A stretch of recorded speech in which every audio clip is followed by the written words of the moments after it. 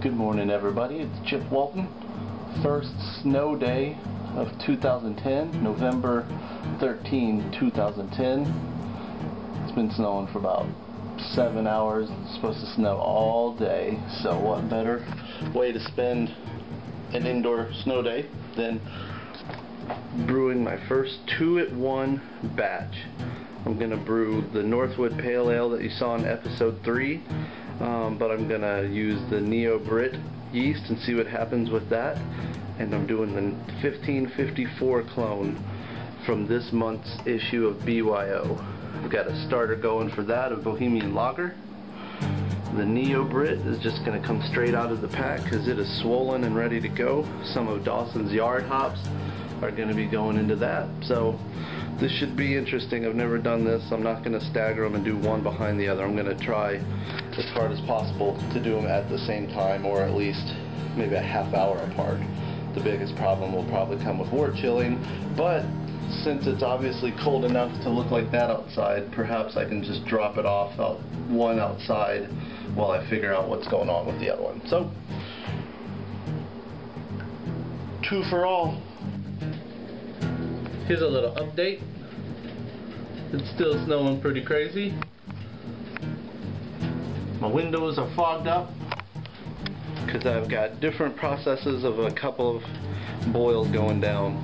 Over here steaming away, hoping to hit a hard boil so I can drop in this wort chiller. Is the Northwood 1945. And this is the beginning stage of 1554, which smells and definitely looks kind of like what I think it would. It's a beautiful brown, deep brown.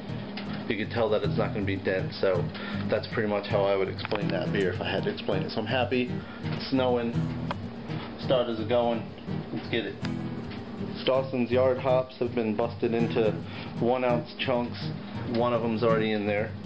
This is for flame out. Alright, gotta get the wort chiller in the first one. About 20 minutes later, pale left side is wort chilling, not wort chilling. The wort chiller has just been put in and I'm trying to hit one more good boil for flame out hops.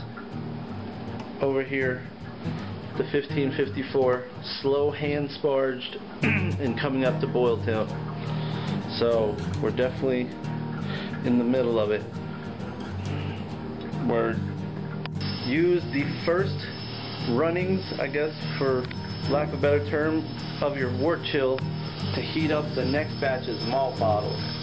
Easier to pour. Heck yeah.